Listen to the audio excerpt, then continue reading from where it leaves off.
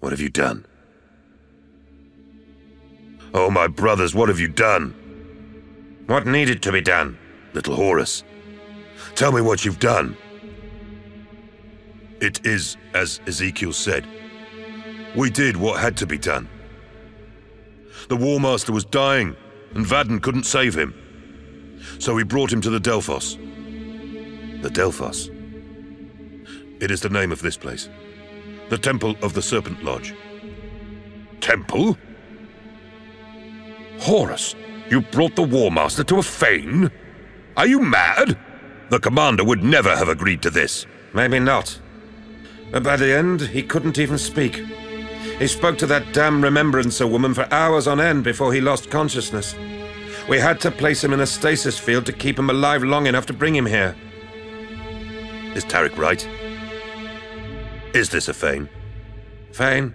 Temple?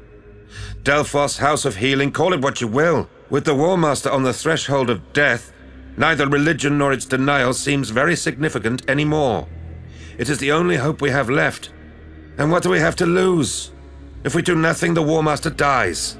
At least this way he has a chance of life. And at what price will we buy his life? By bringing him to a house of false gods?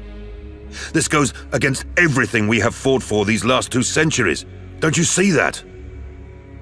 If the Emperor was here, he would do the same. You think you know the Emperor's will, Sergar? Does being Lodge Master of a secret society give you the power to know such a thing? Of course not. But I know he would want his son to live. By entrusting his life to these savages.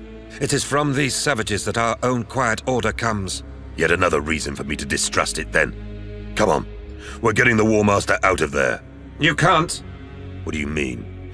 It is said that once the Delphos gate is shut, there is no way to open it save from the inside. A man in need of healing is carried inside and left to whatever the eternal spirits of deceased things decree for him. If it is his destiny to live, he may open the gate himself. If not, it opens in 9 days, and his remains are burned before being cast into the pool. Eternal spirits of deceased things? What does that even mean? This is insane. Can't you see that? Standing by and watching him die would have been insane. You judge us for acting out of love. How did you ever think to bring him here anyway?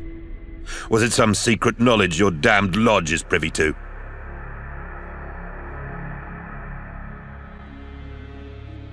Erebus told you of this place, didn't he? Yes. He knows of these lodges of old, and has seen the power of their healing houses. If the War Master lives, you will be thankful he spoke of it. Where is he?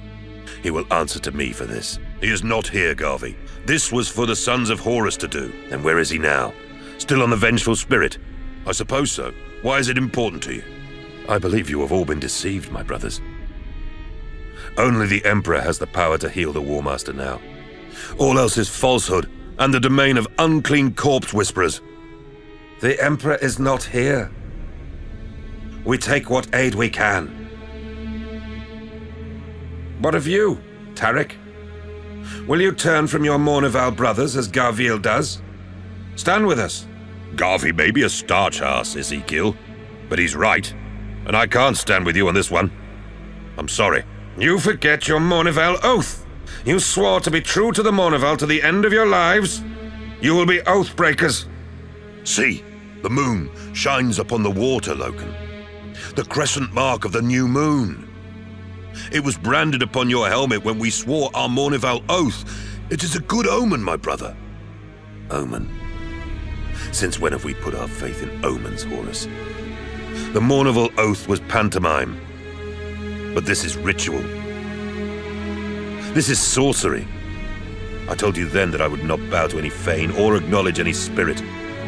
I told you that I owned only the empirical clarity of imperial truth, and I stand by those words.